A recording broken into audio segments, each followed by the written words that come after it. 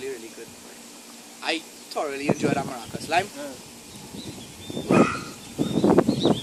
You see that North Coast thing where people just throw away garbage too much? It's ridiculous these days, right? I couldn't handle it. Like it was disgusting. The things I see people throw away there.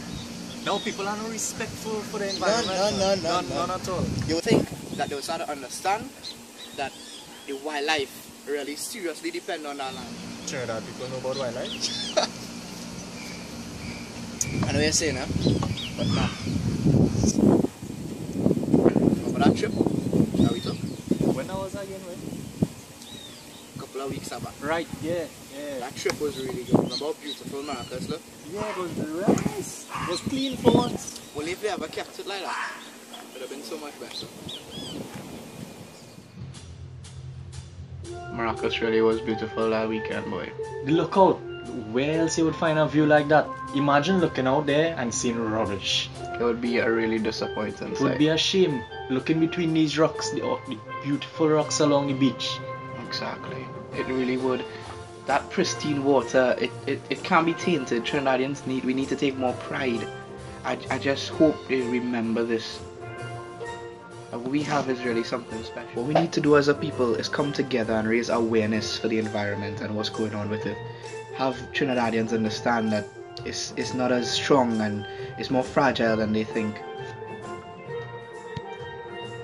Other than just the wildlife and the environment, Maracas has a lot more to offer. It is the beacon of TNT culture through cuisine. We're talking about bacon shack here. Oh gosh. It's bacon shack. Like that's what Maracas is known for. It's one of the iconic features of Maracas. It's one of the iconic features of Trinidadian beaches on a whole. Exactly. The cuisine. I can't think about going to Maracas without bacon shack. You? I have never gone to Maracas without eating a bacon shack. Perfect. A little tamarind sauce, a little...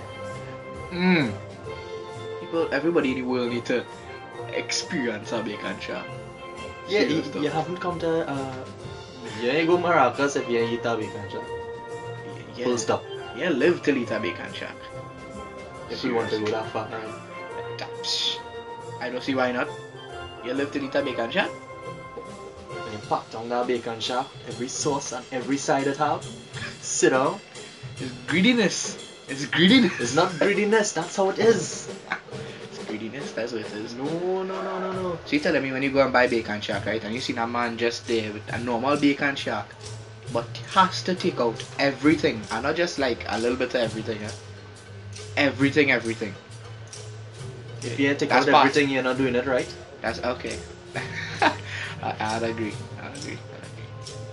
But again, I'm going back to that weekend we spent in Maracas was something else. It was perfect. That beach was so nice.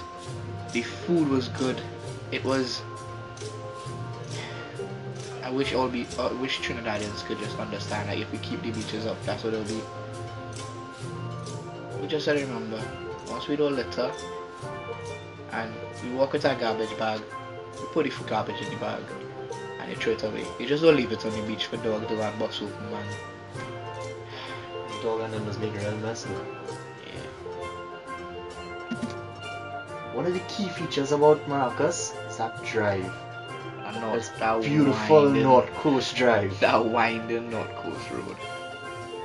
It's beautiful with the lookout on the side and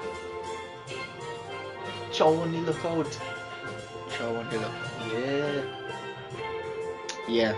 There's that long winding North Coast road coming up to the lookout. That bag of chow in your hand. That's a drive.